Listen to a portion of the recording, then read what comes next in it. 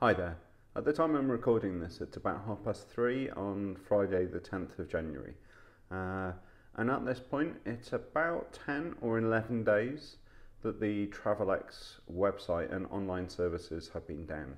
Now, if you're not aware, this is because the whole organisation is being held to ransom by some people who have been able to get a virus onto their computer network which has encrypted all of their computers, and it means that nobody can do anything.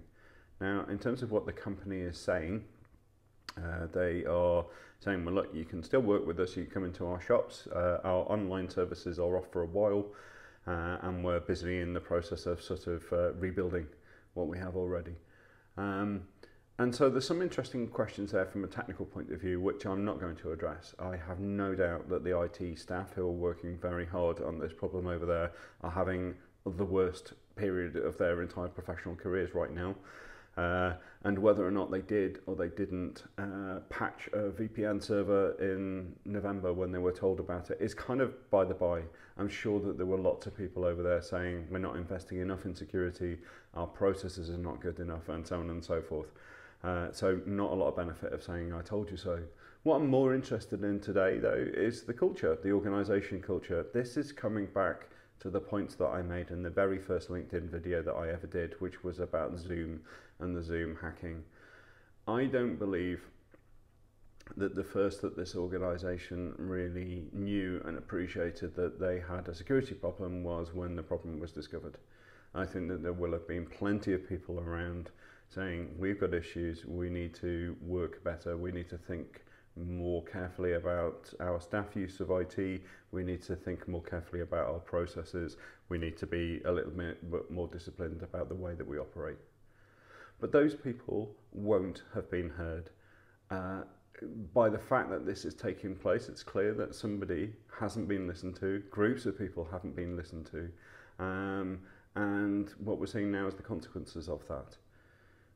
And this is a really, really big problem because this isn't just some bit of video conferencing software, which was the situation with Zoom. This is a critical, albeit privatized or privately held part of our international financial infrastructure. So they are responsible for providing the online currency exchange services that are used by Tesco Bank, Sainsbury's Bank, and a whole bunch of high street banks, I think including Lloyds and Barclays. And there are people who have bought currency who've not been able to access it, and that currency has been unavailable to them for getting on for 2 weeks now. There are big parts of the way that people who are used to travelling and just used to getting currency from their financial institutions just haven't been able to for the last 2 weeks. Now, if this were the Bank of England, that somebody was standing in the lobby with a machine gun holding up people in there to hostage, it would be headline news. But for some reason, it seems to be in an also-ran in terms of online and reporting. It's there, and for instance, the BBC have talked about it. I appreciate that there's a lot of stuff going on in the world apart from this, but this feels like pretty big news. Pretty big news that such an important part of our financial infrastructure is currently being held hostage by crooks. And the fact that it's not really being treated as being anything other than just a technology story really surprises and shocks and to an extent worries me. So I'm not sure what point I had beyond this, beyond the fact that we really have to learn from these incidents and start getting better about the way that we manage them, the way we report them, and the way that we prevent them from happening in the first place.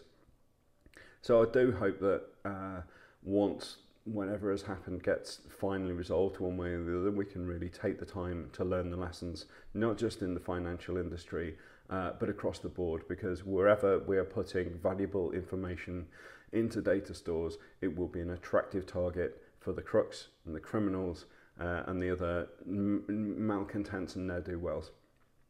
That's it for me for today. That's my first one of 2020, and I look forward to seeing you on the next video.